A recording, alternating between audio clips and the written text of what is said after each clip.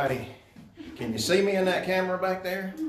Good. They can't see us though, right? No. Did you want them to see you? No. I can fix it. No. I can fix it where they can see you. I'm right here in front of it. And Oh my goodness. Move back there. Well, here we are. And we've got another 2 classes that are going this morning. This is the only one on Facebook.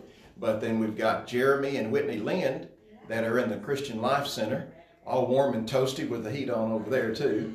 And then Magdalena Gonzalez is leading a 3rd class. And we don't want more than about 8 people in each class, because when we come time for discussion and we're talking about things, then we want to be able to let everybody talk. If you get too many in a class, folks can sit back and not say anything. And you don't really grow unless you get engaged in talking about the reality of how God's Word applies to your life. The Bible says there's 3 things that affect you in your spiritual growth. One is just your walk with God, having time with God. Number 2 is your reading of the Bible. You can walk with God and feel good and feel bubbly, but if you don't have the truth to let you know what you need to do, then it's just limited to your emotions. But then the 3rd way that God works in your life is through other people. That's why God designed a church, for people to come together, fellowship, because you know what? I struggle. But it's a whole lot easier living my life of struggles when I hear your struggles. Life is like a marathon. Now, I've never run a marathon. Any of y'all ever run a marathon? I haven't. A marathon is when you run a long ways. Yeah. In fact, they look to see it's not so much who comes in first, it's who comes in. Right? And so life is like that. It's long. And can you really keep going with Jesus with everything else going on? The best thing about a marathon is when I'm getting tired and ready to quit, I look over there and I see somebody else who's tired and ready to quit, but guess what they're doing? They're still running. And so that's what a small group is about. And if you're watching on Facebook, we all look forward to when we're going to be together and we can pray and hug and share together. That's definitely something that is holding us back.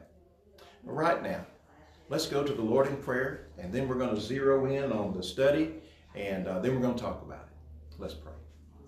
Father, I thank you, Lord, for your love, and I thank you for how you have given us of your Spirit power that we can have to see our lives changed. But you do it because of love. Because, Lord, because of our love for you and what you did for us on the cross, we're motivated to keep going. We're motivated to keep becoming who you want us to be. And Lord, because of a sound mind, you give us the Word of God to give us the truth. That, Lord, we can have an accurate understanding of what you want in our life and not get distracted with how we feel about it or even how other people feel about it. Lord, I pray that this morning as we focus in this study and then also as we focus in our worship time, that you will help us gain clarity about how we can become spiritually healthier and how your work changes us in our spiritual walk. And Lord, we also want to pray for the ones around us that we love, and there's so many. But Lord, be with Gladys as she is in Northside Nursing Home and beginning a new, perhaps, chapter in her life. She's not able to stand well. She's not able to see well anymore. And thank you for those around her that are loving her and helping her. Father, I pray for Alva, who's in Northside, who's going to be coming home. And Lord, for Missy, who's going to be setting up shop for her in her home. And Lord, the changes and perhaps some of the new things that they will be doing. Give them strength. Mary Jo and her upcoming biopsy, Lord, we just pray for your favor on that. Lord, for others that are on our hearts, you know what they are and who they are. Lord, we pray for your guidance now as we watch this video. In Jesus' precious name we pray. Amen. All right. Make sure you got your book. Because this book, when you open it up, you're going to find a few pages over there, and it's going to have, they don't have pages in it, but it says, transformed in my spiritual health. These are your notes for the study. There's places to fill it in. If you need a pen, I've got some pens. Oh, anybody need a pen? Okay. And at home, if you haven't gotten the book yet, this is going to be 2 entire months of study. You need a book. I've got about 40 books right now on the front pew of the church. And so tomorrow, call the church or email Sherry. Let her know that you would like a book. We will get one to you. So please do that. This book, and somebody said, well, how much does it cost? Well, you know, it's costing the church about $15. But we want everyone to have one. If you can help pay for that, wonderful. Just write a check, give it to the church, however you want to do that. But the thing is, we pay a lot of stuff for money, with money around here. We pay for the heat. And the heat bill alone this month is a lot more than every one of these 100 books that I bought. So the money's not the issue. The issue is you having the tools to be able to follow along. So we're looking at 7 habits for spiritual health. And I'll say one more thing, and then we're going to jump into this. If you were to summarize what this whole study is about, it can be summarized to this. It's looking at your bad habits, reading God's Word about the good habits you need to have to replace the old. Does that make sense? You renew your mind. I've got to do these things. These are the good habits, and the Lord's going to help you. So let's go ahead and get this thing started. And I've got to focus in the camera, but we will do that right now. Lord willing. I've learned to say that when it comes to technology.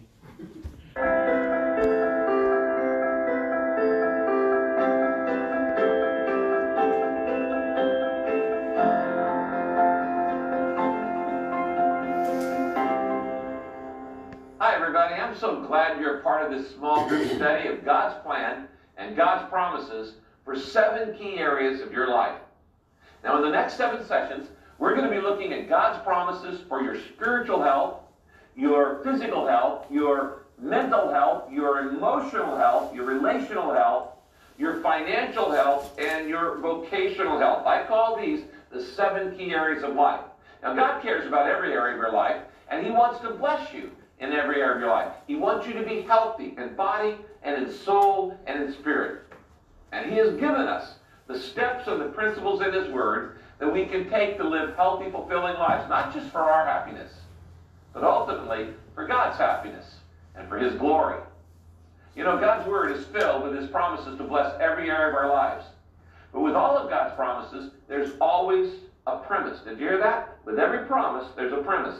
God says, if you do this, that's the premise, then I will do this. That's the promise. For instance, the Bible says, if we confess our sins, that's the premise, He will forgive our sins. That's the promise. The Bible says, in all your ways acknowledge Him. That's the premise. And the Bible says, He will direct your path. That's the promise. Every promise has a premise. Now, over the next 7 sessions, we're going to look at God's promises for each of these 7 key areas of life. And we're going to discuss the premises or the conditions or the steps that we can take in order to live in God's blessing. Now, in this session, we're going to look at 7 habits that will improve your spiritual health. We're going to start with your spiritual health. God has promised that if you practice these 7 habits, they're all out of Scripture, He will bless you with strong spiritual health. So let's just start with the habit number 1. If I want to be spiritually healthy, number 1, I must love Jesus supremely. I must love Jesus supremely. That's a habit. In Luke chapter 14, Jesus says this, if you want to be my followers, you must love me more than you love your father and your mother and your wife and your children and your brothers and sisters. Yes, more than your own life. And that sounds pretty radical. But He says, otherwise than that, you cannot be my disciple. And what's He saying here? He's saying that you must love me, Jesus, more than anything else. Now, I want you to write this down. Spiritual health is measured by love. Spiritual health is measured by love. Write that down. Spiritual health is measured by how much you love. It's not measured by how much you know. It's not measured by your Bible knowledge. It's not measured by your skills. It's not measured by the words that you say, or it's not measured by how much you attend church. Your spiritual health is measured by how much you love God, and how much you love others. That's what Jesus said. In fact, in Mark 12, Jesus says this: the most important commandment is this: you must love the Lord your God with all your heart, that's passionately, and all your soul, that's willfully, and all your mind, that's thoughtfully, and with all your strength. That means love him practically. Live like you love him. Now, there's a word for this in the Bible, loving God. It's called worship. Whatever you love the most in life is what you worship. If you love your boat the most, you worship your boat. If you love your job the most, you worship your job. If you love your body the most, you worship yourself. If you worship whatever you give your best love to is what you worship. God says this: if you want to be spiritually healthy, you got to love me the most. Worship me supremely. That's the first habit for spiritual health. Habit number 2, you might write this down. If I want to be spiritually healthy, I must meet with him, that's God, daily. I must meet with him daily. It can just be 5 minutes a day, or 10 minutes, or 15 minutes, or whatever, but you make a date with God. You get alone with God, you just sit there, and you be quiet, and you say, God, is there anything you want to say to me?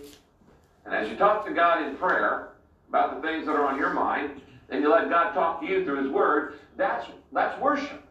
And that's a quiet time. Now the Bible says this in Proverbs 8:34. Blessed is the man who listens to me, watching daily. Circle the word daily. Watching daily at my doors, waiting at my doorway. What is God saying there? He's saying, I want you to have a daily appointment, a daily habit of meeting with me. Now think about this. Why would God want you to spend time with him every day if he didn't want to spend time with you every day? Do you realize that? The God of the universe wants to spend time with you. This is important to God. He always shows up for his appointment. Do you? If you study church history, you find that every great believer, everybody who's ever been super blessed, super used of God, has had this habit of meeting with God on a daily basis. Again, it doesn't have to be long, but it does have to be habitual. You need to check in with God. Now here's habit number 3 for spiritual health. If I want to be spiritually healthy, I must study and do his word. I just can't study it. I've got to study and do his word. Now there are so many promises in the Bible where God says, if you get this book, the Bible, you get this book into your heart and into your mind, he says, I will bless your business, I will bless your family, I will bless your health, I will bless your finances. If you get this book into you and into every area of your life, wherever you want God to bless, you need to build it on the Bible. Psalm 1 says this: blessed is the man whose delight is in the law of the Lord. By the way, what is the law of the Lord? It's this, it's the Bible. And on his law he meditates day and night. And the Bible says, if you do that, that's the premise. Here's the premise. It says, he is like a tree planted by the streams of water, which yields its fruit in season. In other words, you're going to be more productive. You want to be more productive? You need to meditate on the Word of God. That's a habit. Whose leaf does not wither. What does that mean? It means when the heat's on, when you're under pressure, you don't dry up because you've got deep roots. And the third part of the promise says this: and whatever he does prospers. Wow, that's Psalm chapter 1, verses 1 to 3. Did you hear the premise and did you hear the promises? God wants to prosper you in what you do. But here's the premise. He says you got to get into my word. You got to study it. You got to meditate on it. You got to think about it. And you got to do it. That's the condition. That's the premise to the promise. It's not enough just to study the word. You have to do what it says. Jesus said it like this in John 15. You're my friends if you do what I command. The book of James says the same thing. It tells us how to do this. It says this: the man who looks intently into the perfect law that gives freedom. What is the perfect law that gives freedom? It's the Bible. And continues to do this. In other words, it's a habit. It's habitual. The man who looks in the Word of God and continues to do this, not forgetting what he's heard, that's memorizing, but doing it, that's acting on it, he will be blessed in what he does. And here's the fourth habit for spiritual health. It involves not your time, it involves your money. Over and over in Scripture, the Bible says this: if I want to be spiritually healthy, I need to tithe my income. Now, what in the world does that mean? Tithe my income. It means that just like I give the first part of my day back to God, I give the first part of my money back to God. 10% of what I give goes back to God. In other words, if I make $10, I give $1 back to God. Why in the world would I do that? Why would God ask me to do that? Well, God obviously doesn't need my money. But he wants what it represents. He wants my heart. And the Bible says where your treasure is, your heart is. Now, I'll have more to say about that in our session on financial health. But the Bible says this in Malachi chapter 3, verse 10. It's one of the great promises of the Bible. And if you're going through financially difficult times right now, if you're under stress about your money and your finances, if you are barely making ends meet, you need this promise. It's one of the habits for spiritual health. Malachi 3:10 says this: bring the whole tithe into my storehouse, that there may be food in my house. By the way, what's the storehouse? It's wherever you worship. You don't give your time to some charity. You don't give your tithe to some foundation. You bring your tithe to the house of worship as an act of worship. He says, test me in this. I want you to circle that. Test me. I call this the Pepsi challenge verse of the Bible. He says, here's the premise. And see, here's the promise: if I will not throw open the floodgates of heaven. He said, I dare you. See if I won't open the floodgates of heaven and pour out so much blessing that you will not have enough room for it. God says, we're going to play a little game. You give to me and I'm going to give to you, and we're going to see who wins. Now let me give you a personal example of this. I played this game with God for 35 years, and I've lost every year. When Kay and I got married, we made a commitment as a couple. We said in this marriage, God gets paid first. We may be in debt to other people, but we're not going to be in debt to God. We're going to put him first in our time and first in our tithe. I may be late on payments to somebody else, but I'm not going to be late on payments to God. God says, you want my blessing in your finances, put me first. So you know what we did? 35 years ago, actually now it's 38, we started tithing.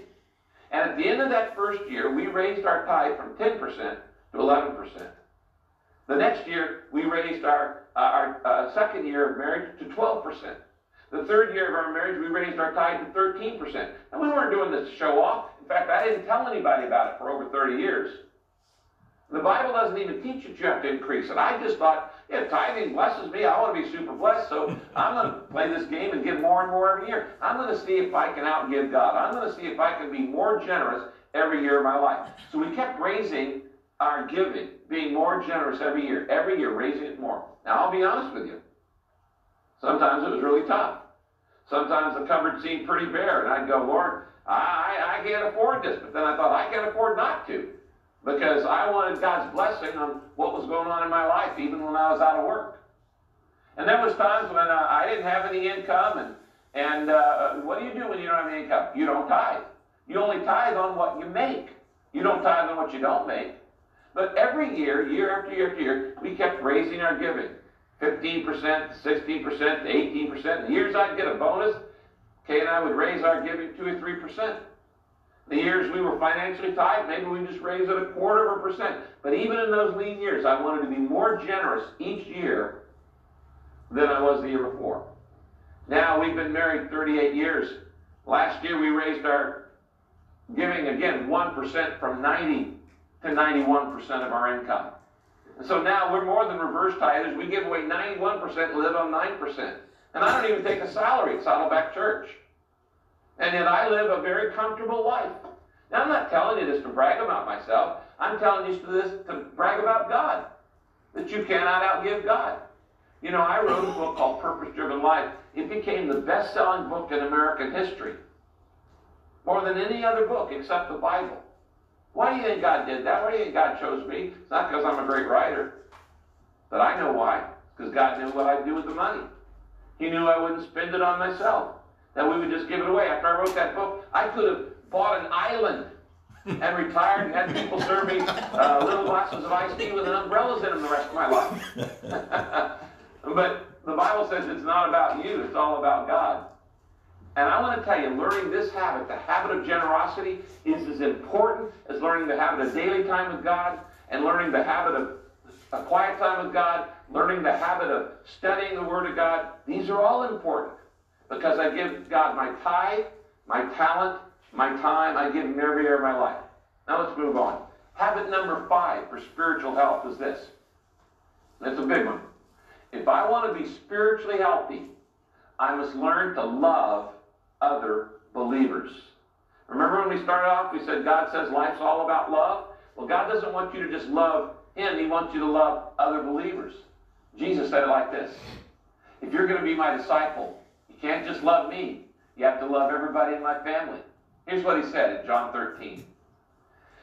If you have love for one another, He's talking about other believers, then everyone will know that you are my disciples.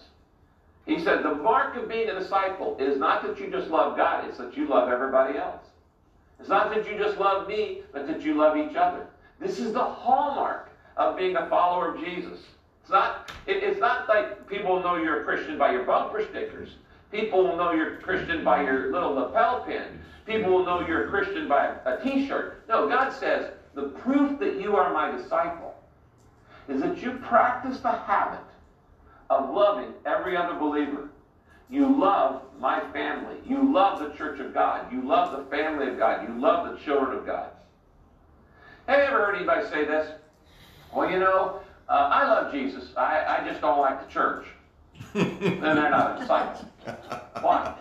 Because with all of its imperfections and all of its faults and all its faux pas and all of its failures, Jesus says the church matters. It's the family of God. It's the bride of Christ. Jesus died for the church. The church is His family. So if you don't love the church, let me just say this. You're not going to like heaven. Because that's all who's going to be there. So you better figure out how to learn other disciples. Now the Bible says this. If somebody says, I love God, and they hate a Christian brother or sister, that person's a liar. That's pretty clear. God says, I'm a liar. I'm a liar if I say I love God and I don't love other Christians. Because if we don't love people that we can see, the Bible says, how can we love God whom we have not seen? That's a passage in 1 John chapter 4, verse 20. Now, to be a disciple, you must love other people in the family of God. I want you to write this down, okay? Spiritual growth happens in community. Spiritual growth happens in a community. Not by myself, not by my lonely me. You cannot be a disciple by yourself. Did you hear that? You cannot be a disciple in isolation. You cannot be a follower of Christ without being in community, because it's all about love. You'll never grow to spiritual maturity without a church family. You can get Bible knowledge, but you can't grow in love if you're not around other people. And in John 13, the Bible says, if you have love for one another, then everybody will know you're my disciples. Now circle that phrase, one another. Circle that phrase, one another. That phrase is used 58 times in the Bible. The Bible says we're to love one another, we're to help one another, care for one another, we're to serve one another. The Bible says we're to encourage one another, we're to pray for one another, we're to greet one another, we're to support one another. And the Bible says over and over again that we are to care for each other. Now, we were put on this planet to learn to love. First, to learn to love God supremely, and then learn to love each other practically. Now, you have to have a church family. You have to be in relationships with God's people in order to learn how to love. You're not going to learn it sitting in a cave up in the mountains. Learning to love God and learning to love your neighbor as yourself are the two great commandments in the Bible. This is why being in a small group like you're in right now is absolutely essential to your spiritual health. You cannot grow without it. Why? Because you can't love the crowd. Let me say that again. You can't love the crowd. Now you can worship with the crowd. 100 people, 200 people, 1,000 people or more. You can worship in the crowd, but you can't love. You can't fellowship with the crowd. So you need a small group, and you need to be committed in love a small group of other believers where you can love and encourage and support, and they can love and encourage and support you. Habit number 6 for spiritual health. If I want to be spiritually healthy, I need to learn to serve others unselfishly. Now, service is an important part of your spiritual health and development, because God says to grow, it's not all taken in. You got to be given back. You got to use those muscles that God gives you. You got to develop your strength. And God says if you want to be the most important person in the room, then you need to take the last place in the room and be the servant of everybody. The way to be great is by service. You have to give your life away. Jesus said it like this, one of the most important verses in the Bible. For even I, the Son of Man, came here not to be served, but to serve others, and to give my life as a ransom for many. Now I want you to circle the words serve and give. I came to serve and I came to give. In that verse, Jesus gives us the 2 primary purposes of life after worship. He said, I came to serve and to give. That defines the Christian life. The more you learn to serve and the more you learn to give, the more you're going to be like Jesus. And you know what? The happier you're going to be, the more fulfilled you're going to be, the healthier you're going to be, and the more blessed you're going to be. Because when you do that, God says, I'm going to pour out blessing on you. Now, why is this so important? Why is serving such an important habit in spiritual growth? Because a lot of people go to church and they get fed and they get fed and they get fed, but they do no service at all. Because serving is like spiritual exercise. See, if all we do is feed, all we do is listen, we come to church, we hear great studies, we listen to preachers on the radio, turn on the radio, we listen, we go to Bible study, and we study there. We're always taking in, but we never actually do anything. It's like eating and eating and eating and eating and eating and never burning any calories. You're just going to get bigger and bigger and bigger, and you get spiritually fat. And some people are so spiritually fat, you got to roll them down the aisles at church. And that's where we get the term holy rollers. If you don't get spiritual exercise by serving others, there's no way you're going to develop spiritual muscle. And there's no way you're going to grow. And there's no way you're going to get the blessing of God in your life. That's habit number 6, serving others. Now finally, let me give you habit number 7 for spiritual health. If I want to be spiritually healthy, I must pass on the good news. In other words, what I've been given, I've got to give to other people. I've got to tell others the good news about Jesus. I've got to tell others that there's a purpose for their life, that they can be forgiven, that their past can be forgiven, they can have a purpose for living, they can have a home in heaven. You know, when the Apostle Paul wrote to Timothy, he said this, take the teaching that you heard from me, that I proclaimed in the presence of many witnesses, and I want you to entrust what you heard from me to reliable people who will be able to teach others also. Now I want you to notice there are 4 generations in that verse. Paul says, God gave me the good news, and then Timothy, I pass it on to you. That's 2nd generation. He said, now Timothy, you're to pass it on to other people. That's 3rd generation, who are reliable enough to pass it on to 4th generation. See, the fact is, you're going to heaven because somebody told you. And somebody told somebody who told you. And somebody told somebody who told somebody who told you. Here's the question. Very important question. Is the chain going to break with you? Is anybody going to be in heaven because of you? Or are you going to end the chain? Somebody told somebody who told somebody who told you. Have you told anybody? This is the 7th spiritual habit. You see, Christianity is always 1 generation away from just dying. If you don't tell somebody, then who is going to tell them? You're dependent on somebody else. You are spiritually sterile if you haven't told anybody about Jesus. Jesus says to be a disciple, to grow, you got to pass on the good news. Matthew chapter 28, Jesus said like this, go and make disciples of all the nations, baptizing them in the name of the Father, Son, and Holy Spirit, and teach these new disciples to do the same thing I taught you to do, to obey all the commands. All the commands I've given you. Be sure of this. That was the premise. Here's the promise. I am with you always, even to the end of the age. Matthew 28, 19 to 20. Now Jesus says, to be truly his disciple, you got to be a disciple maker. In other words, you got to tell somebody else. You've got to be willing to share your hope, share your faith, share your story with others. So let me challenge you with this. I want you to pray, Lord, help me to bring one person to you this year. I dare you to pray that prayer. God, help me to bring one person. Not 2, not 10, not 20, just one. Help me to bring one person to you this year. You know what? If you start praying about your friends who don't know the Lord, and you say, God, I want to bring one friend to you this year, God will make it so easy. The reason why it's not easy is you're not praying about it. The Bible says, ask and it shall be given. There's the promise and the premise.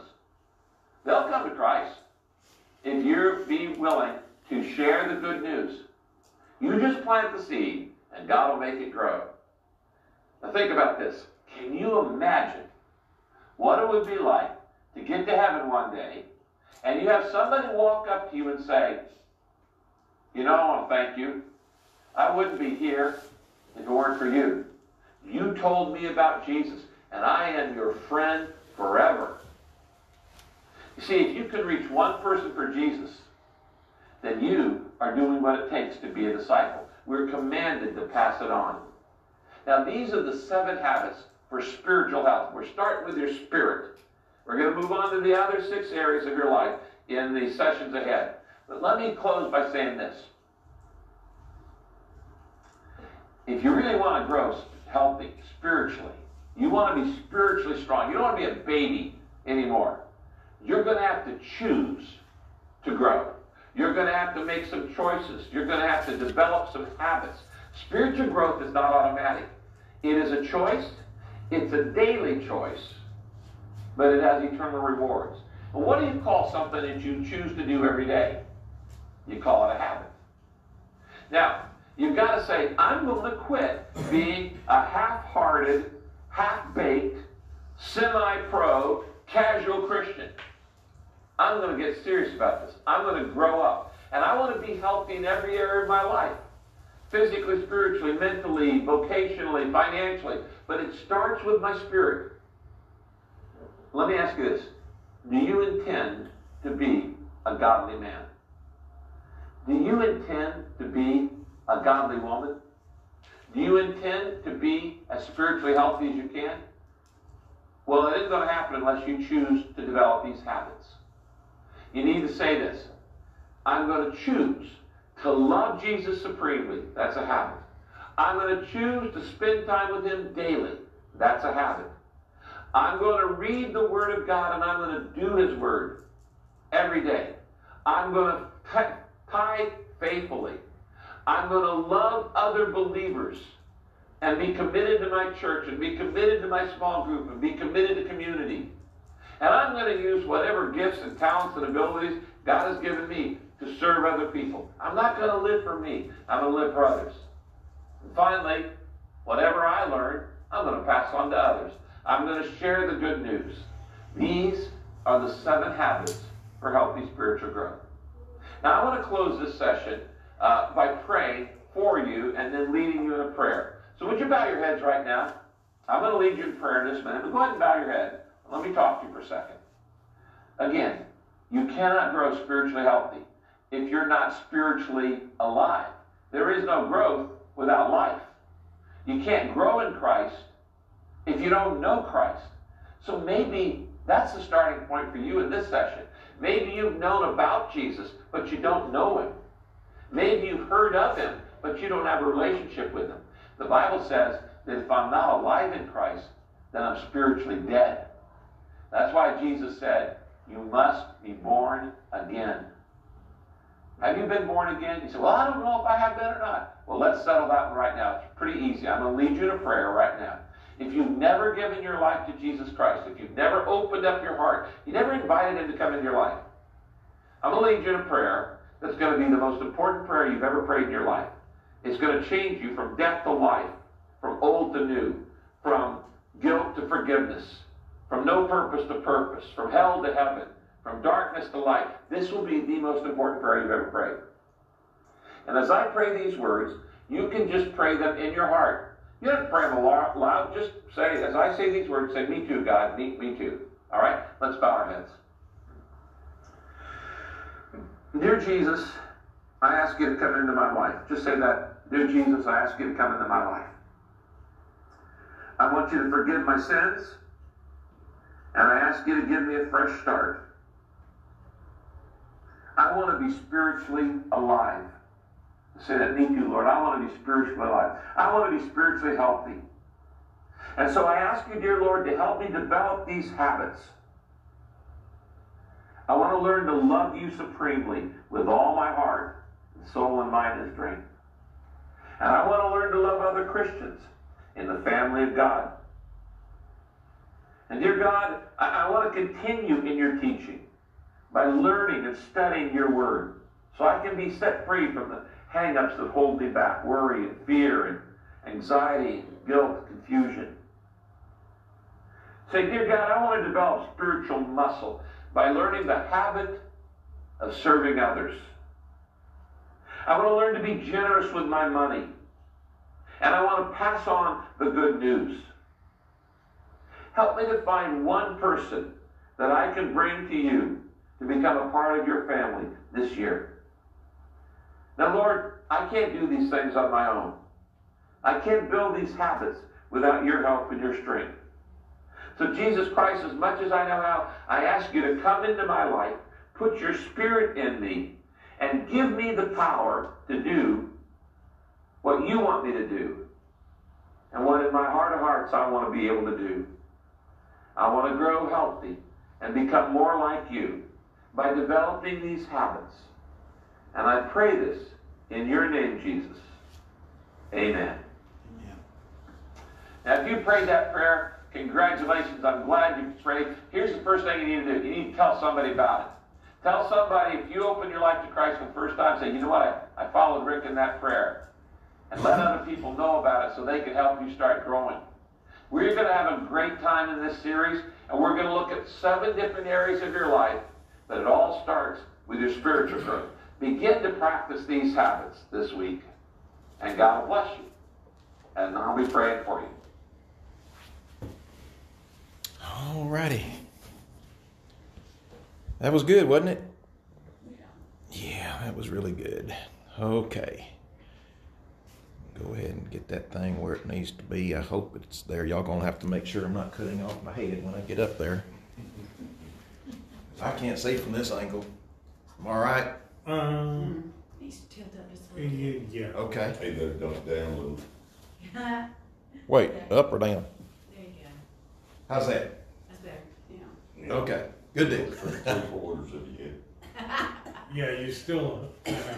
Well, I'm so glad. You know, this is like looking at the Bible. You think you're doing all right, and then all of a sudden you look at the Bible and you find out you're about off a little bit. There you That's go. good. There. Oh, okay. Hi, guys. Well, I don't have a clock. I usually watch the clock on the phone. I don't have that. Is that about right? Yeah. Yeah. So. It's 9:35. Thereabouts. Okay. Okay. I just want to make sure I'm done before y'all are. So that's the thing. Well, these are 7 areas of spiritual health. As I was driving here today, thinking about this study and also the message that God's put on my heart, I came up with a personal conclusion. I believe what we're hearing today could be and probably is the most important teaching for you for the whole year. It's kind of like Jesus said, if you build your house on a solid rock, the rest of it's going to be good. And we're going to talk about 7 areas.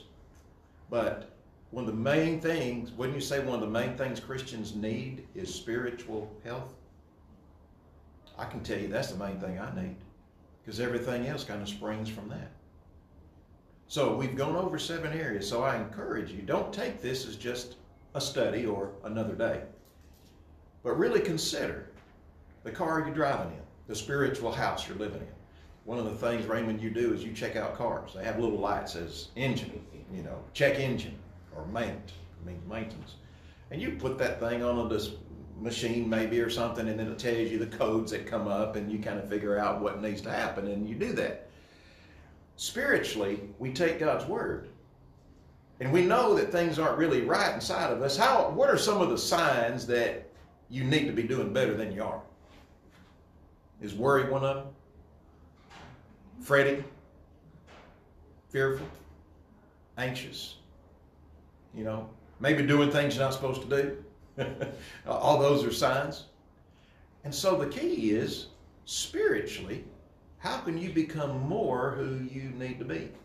All right, so there's some questions here for us to look at. And some of y'all are just going to smile at me and look pretty. But some of y'all hopefully going to talk. I found out where the page numbers are. They're at the far side of the book. Some of y'all looking at me like, yeah. I didn't know where they were. But because I can tell you that on page 200, yeah, those glasses help. On page 217 is a page where you can actually write down prayer requests. And so as you hear people say, pray for me about this or that, there might be some things that you pray. In fact, you might consider that when you hear somebody saying, I need prayer for this, you got a page in this little group right here that you can write that information down. And on Facebook too. All right. So let's look on page 9. That's the questions that follow up this teaching this morning. And here's a good one.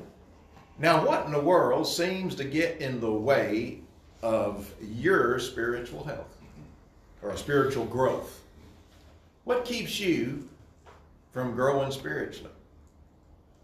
Me, myself, and I. 3 people. Me, myself, and I. And you know, Polly, tell me more about that. How do you get in the way of your spiritual growth? Let other things get in, The get busy. world. Yeah, the whole world. Okay. So you've got this thing called the world that partners up with you.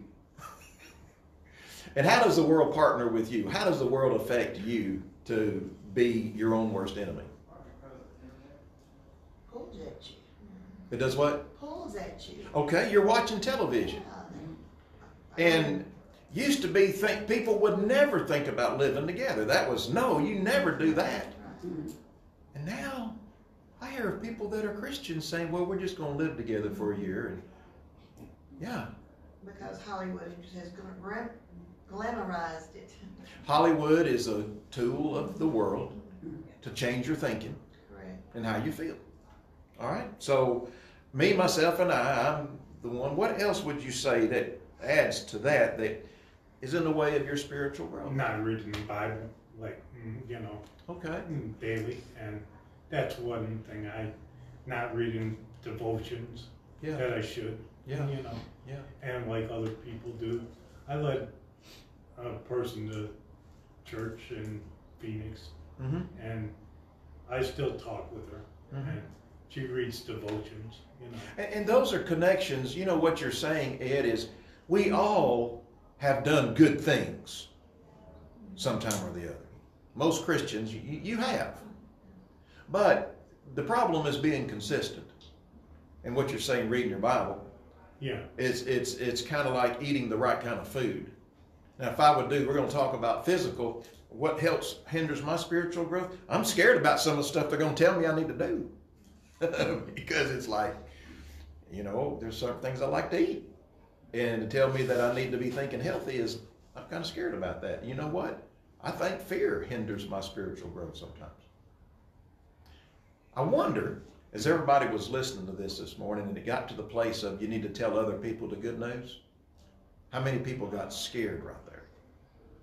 How many people got nervous? How many people felt like, I can't do that? Well, isn't that something that hinders our spiritual growth? Whether it's that or going upstairs and walking on the treadmill. I've had that sucker for a year upstairs and hadn't gotten on it one time. Well, you should give it to me. Yeah, well, Debbie's using it. She's good about it. But then, I just had the question, because all this study is about if you love Jesus, you're going to do what the Bible says about your spirit, and the body is another one. And I had a thought as I was sitting there, about to get something to eat. I had all this starchy stuff in there, but then I had a salad and some tuna I could put on it. And I thought, I don't like, it's just not exactly the way I want to roll. And so what hinders it is reading the Bible, doing the things, being afraid of some of the things that you know you don't want to do. Even telling other people about Jesus Christ and the Bible. Yeah. Other people say, "Yeah, I know." Then okay, I'll let it go. If you want to go to church, if you want to go to church, That's good for you. Yeah. I can't force you to go. Right. I can't twist your arm. So you know what you're saying, Ed, is another thing that hinders my spiritual growth is other people. Because they're not doing it. I'm going to church and I can see, and sometimes we put people on a pedestal. Well, there's the preacher. He's not doing that. There's the deacon, my Sunday school teacher. They're not doing that. Then all of a sudden, people that are well-meaning people become the obstacle to what Jesus said for me. So I use this as an excuse. Or because they don't pat me on the back when I'm trying to do what I'm supposed to do. And so, that's too hard. All right. Get our eyes off of Jesus. Yeah. The world causes that. And that's another thing. I get my eyes off of Jesus. So let's go to the second question. It says, in the video, you learned about the importance of a daily time with God. How do you have a daily time with God? How do you do that? Debbie, you're a very busy person. I was going to say, what gets in the way of my spiritual growth is time, or actually poor time management, and then the second question, I answered maybe I should just get up earlier because, I work 10-hour shifts, so, I'm pretty tired. When I come home, I'm going to be just dead. But, I could get up earlier maybe and have my time then, and then on my days off, really make it a point, to take the time on the mornings that I'm off. But time management is a big problem with me. And I think that is a huge problem with anybody that's still working. I have a huge advantage over everybody. My job is to spend time with God. And so I spend a couple hours in the morning, starting around 6 o'clock. And then after Debbie goes to work, another an hour before, an hour after breakfast. And that's my job. But I enjoy it. I do it not because it's my job. But I think about, for instance, my daughter Shelly, who's got 3 kids, and they're trying to get up early in the morning, get them fed, and they're doing homeschooling, and she's got 60 emails after she gets off work that she's got to answer. And then, Todd's taking an extra class for fireman duty, so he's going to work, plus doing that. He's not even home but one day for the whole week, to help her. And so I'm thinking, well, how do you tell somebody like that you need a quiet time? Well, I'm just going to tell you something the Lord just revealed to me. Psalm 1, it says, meditate on God's word day and night. And I thought about it. You don't have to spend 20 minutes in a quiet time thinking that you have to block away that time. You can get your Bible and think, I'm going to read Proverbs and find a verse for me to think about today. What I do, Shelby, like you said, I'll think about that when I'm getting ready in the morning to go to work. And I'll look on my, she reads Truth meditation. It's just very, very brief. And then on my way to work, I'll hit the, you can't take some drive. So, I hit the button and say, I say, what's Kayla's verse of the day? And my phone will answer me back exactly what Kayla's verse of the day is. And then I'll start thinking about that verse all the way into work. And so part of our work is to have ingenuity. What do we have? What tools do we have that we can use? Something I found out about my phone, and I won't say because it'll start doing, but I'll say, hey, and then I'll say, Scripture, love one another. Just use the word Scripture and then say part of whatever the verse is, and it just comes up and it reads it to you. And so how do you have a daily quiet time with God is a very difficult thing to do when the time management part. Most people in the past, they had a farm, they were in charge of their time, But you'll know, Raymond, being in charge of your time is still not an easy thing. Working for yourself is one of the worst bosses you can have. My time, I've gotten a good habit of it, is when I pick Avery up in the evening. I get there about 30 minutes ahead of time, so I get my Bible out the bag, and I spend my little 30 minutes. Yeah. You figured out catching up the rest of the day. Yeah. You figured out a part of your schedule, picking up Avery. And being in the car for 30 minutes. And in quiet time. Yeah. Phone not ringing. Well, I struggled with this all through my pastorate. Even though I was a pastor and had time, I was only studying the Bible for a sermon or for a class. I was not personally just saying, all right, God, here I am. And I went to seminary and we had little kids and we had the same kind of thing that everybody else does. But when I came back here in 1990, I had on my heart, God, I need to spend time with you. And so I tried to get up early and I'd go to sleep reading the Bible. Read the same scripture 10 times. And so, you know, that's when I started drinking coffee. I'm serious. Never drank coffee before in my life. But I got me a cup of coffee, a cup of Joe. And then I found out that playing music got me thinking about God. Made me love it, felt loving God. And so I got coffee, I got music, and then that helped me. Because you might have time, but that might be as dry as a desert for you to really get into God, so to speak. Okay, so we know that's important. You know, and it says there in the next question, why is being in a small group and serving others so important to your spiritual growth? What can you learn through relationships that you cannot learn on your own? Why is it important to be in a small group? More comfortable. More comfortable? Yes. Yeah. To see that other people are struggling the same thing you are. Yeah. But that helps me out so much. And Does, you get their ideas and their encouragement. Yeah, their ideas. Because if we're all struggling, if you got people running a marathon, and y'all are the same group running the same marathon, and some of them seem to be doing pretty good, you're going to ask them, well, how do you do that? Well, I drink carrot juice and beet juice, and I do this. Really, does that help? Well, it helps me. Now, I'm making that up. Hadn't read that anywhere. I'm just making that up. But don't you and I learn from other people? Yeah. Mm-hmm. I mean, I know, Raymond, probably you, I know there's another mechanic, Jason Smith, that I know. And when he's trying to figure out something that he doesn't know how to figure out, he'll call another mechanic. And in fact, you go online and there's things about this, there's YouTube videos and all of that. Being in a community, you hear from other people. Do you ever feel discouraged? What is one of the worst things about being discouraged? What usually happens when you are feeling discouraged? You just gave up to begin with. You know? Okay, you give up, yeah. You're thinking about self. Thinking about yourself. When I'm in a group, I forget about me, and think of it. When you're in a group, you don't feel alone. Right. Usually when you're discouraged, you're feeling alone. Self-pity. Yeah, Depressed. yeah. And I've seen people come to a group feeling helpless and hopeless and leave feeling encouraged and like, I can do this. So we understand being in a community is important. And that's, one of the things I thought about when I saw that is, and it's in my heart, how can we as a church grow our small group ministry?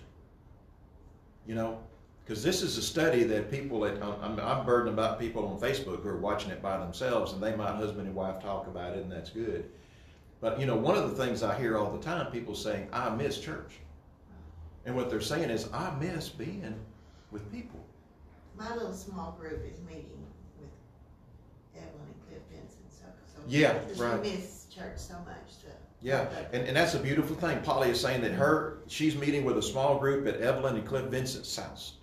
And you got several other ladies, and they're making it small because of Cliff's immune deficiency and whatever, or risk. But to me, if we as a church are going to grow, we not only have to have our worship time, we need to have our small group time where we're studying something, but we feel like we're running this together. Okay, good. All right, another question down there is, in this video, Pastor Rick said spiritual growth is not automatic, it is a choice. It says, in what ways have you chosen to grow spiritually? What has been most effective in helping you grow? Would you agree with that? It's a choice. Y'all chose to get here this morning. Did y'all see my little thing I put on Facebook today? It had the peanuts and little Snoopy. No. Snoopy was looking up at the people that are home probably still looking at that. It had Snoopy looking at a nest, a little yellow tweeter bird, sound asleep, and his little feet were sticking up. And little Snoopy's looking up and said, "This is Sunday. It's time to get up." And you know what I put a little thing there was we all choose to do what we need to do. And the flesh says, roll over. It's a cloudy, cold morning. Stay in the bed. Or it's Super Bowl Sunday. Yeah, Super Bowl Sunday. But the Spirit says, get up, get ready, get your Bible, and get to church. There's fire and love waiting for you, for your heart, to warm you up. And so it is a choice. How far will you go?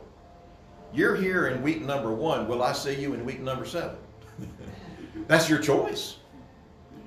You might say, well, Shelby, it depends how good you do. All right, I understand. No, it depends if an earthquake comes or The rapture. The rapture. Yeah, rapture. That's the kind of people I like in a class. I'll be here unless the rapture happens. Yeah.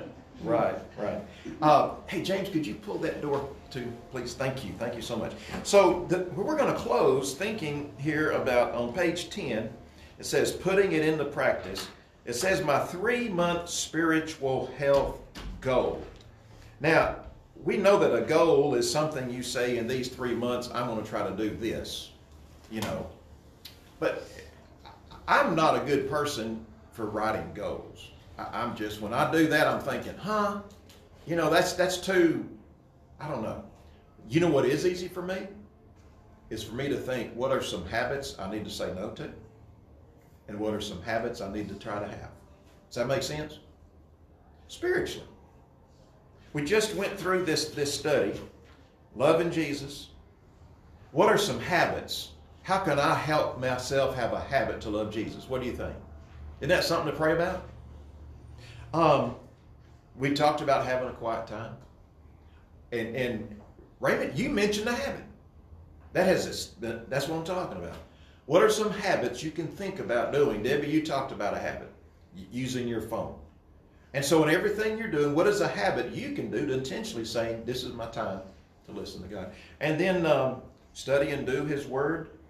Now that do part, that was me walking upstairs, walking a half a mile on that treadmill. That was the do part. And it's a habit. And it's like, and we're going to talk more about this in the message this morning. What gives you the motivation to do what you know you need to do? You know what it is? It's loving Jesus. Because when I thought about going up there that treadmill, my first thought was I hadn't done it in a year. Well, I need to do it today. But then I thought about the fact I am choosing to grow spiritually. And that means paying attention to all the areas of my life that Jesus is interested in, right? I'm wanting to grow in serving others. Yeah.